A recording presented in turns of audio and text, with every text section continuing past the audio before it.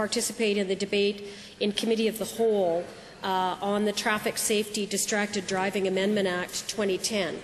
I understand that what we are currently debating is Amendment A2, which was proposed by my colleague from Calgary-McCall, and essentially he's asking that the Act be amended in Section 2 by adding after the following a proposed Section 115.5, which would then become 115.6. The Minister shall, A, collect statistics on motor vehicle accidents involving the use of hands-free cellular telephones and hands-free electronic devices, and B, provide a report to the Legislative Assembly on the operation of Sections 115.1 to 115.5 within 3 years of the coming into force of these sections, including recommendations on whether this Act should prohibit the use of hands-free cellular telephones and hands-free electronic devices while driving or operating a vehicle on a highway.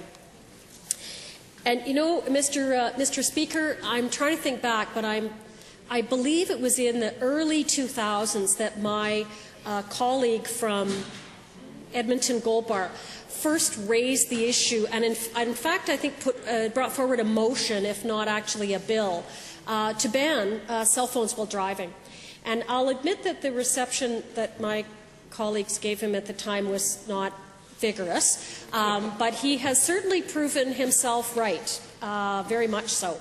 He was ahead of the curve on that one. He saw what was coming and what was needed, and he was right. And I have learned to respect his intuition on things like that. And I've certainly seen a difference too, but I'll tell you what my experience in Edmonton Centre is. I am really blessed in Edmonton Centre to have 16 seniors facilities, most of them independent living. So they have their own apartments. They're very active seniors. They just live in a building that was built for seniors. And often there's meals that are offered with it as well. And so several times a year I go out and talk to them about what we're doing in the Assembly and what advice and guidance they'd like to give me. And one of the things we talked about when I went around in September was distracted driving, because we knew that it had been referred to a committee, or at least I thought it had been, so I was bringing it up. But I was very interested in the response that I got, because most of the seniors that live in Edmonton Centre don't drive. They make very good use of the public transit through Edmonton Transit Service. They walk. Some of them have scooters. Lots of them have those walkers, wheeled walkers. And you see them out on the trails in the River Valley just going at a clip there. So, and what they said to me was, you get that bill passed. And they were pretty clear in the instructions that they gave to me. Because they are people who walk a lot, they were very aware, and everybody had a story of how they were waiting at the corner and ready to cross, and somebody came whipping around the corner, and when they looked at the driver to see why the driver hadn't noticed them ready to step off into the street, well, they have that familiar one hand up to their ear pose, which indicates they're holding a cell phone up to their ear. So my seniors were very clear that they wanted handheld devices banned. And we also talked about the rest of the distracted driving issues. And frankly, they were less alarmed about that. I mean, I don't know how often. I think the number one problem is swatting at a bee or a wasp that gets into your car. And, you know, to be fair, that happens probably several times in your life, but it certainly doesn't happen every single time you get in your car. And for people that do talk a lot on their cell phones, they do talk on their cell phones every time they get in the car. So cell phones and the frequency with which they are used have really moved them up that list of concerns that people have with distractions in a vehicle. Now, the second part of the argument here, and I did say to them, okay, well, you guys are really clear that you want the handheld cell phones banned. What about the hands-free?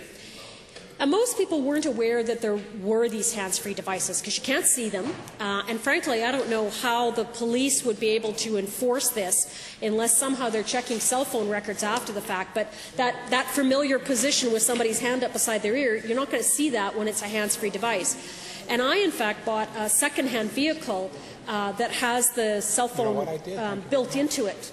And it will not allow me, while the vehicle is in gear, it won't allow me to change any of the settings or to dial.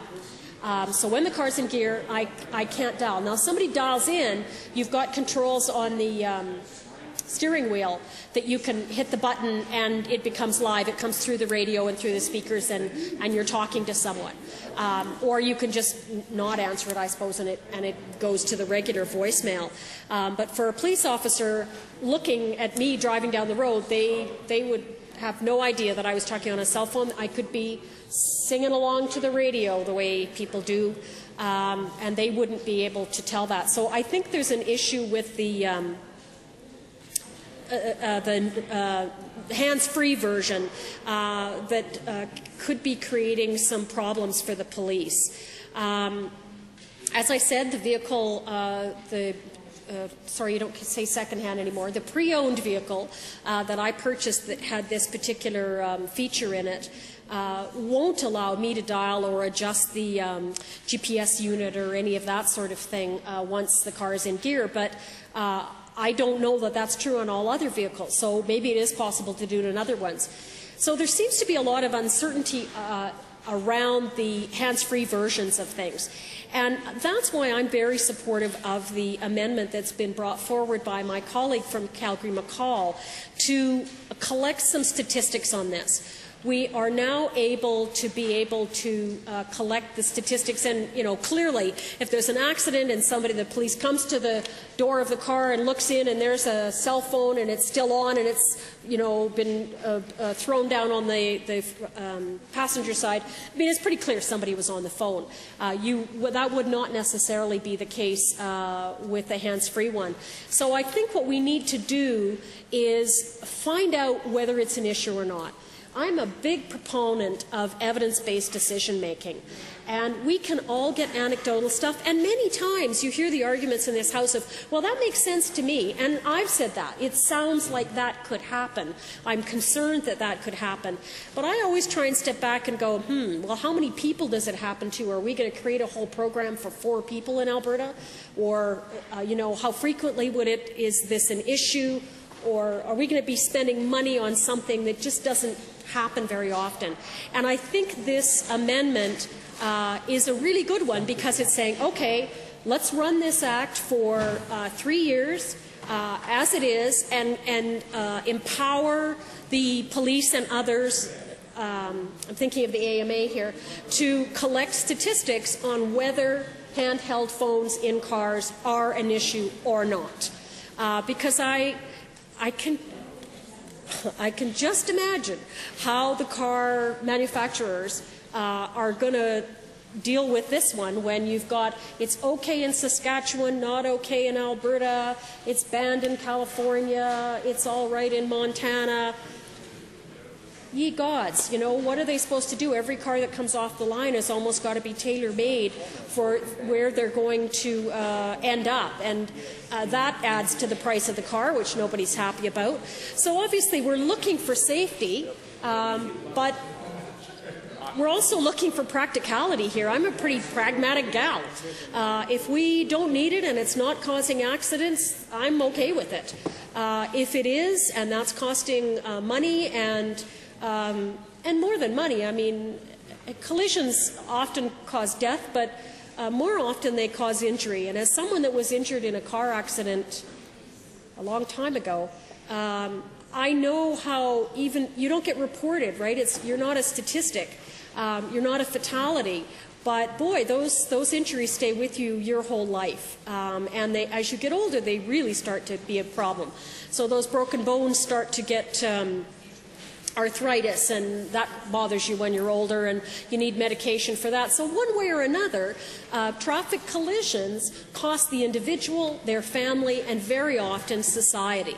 I'm fortunate enough to be on drug plan with through the Legislative Assembly, of which the employer, the people of Alberta, thank you very much, pay a share of that. So I'm receiving a benefit here with lower cost drugs that I need because of injuries that were sustained in a traffic accident a long time ago. So this all starts to roll together.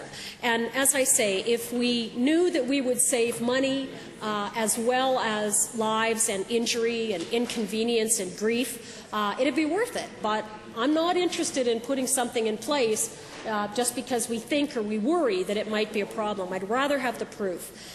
So I think that what's been proposed by my colleague is reasonable. He's not asking that the statistics get, collected over a year, which just wouldn't give us enough to work with. A 3-year time period sounds like something that you'd be allowed to collect enough information to give you a baseline reading on it.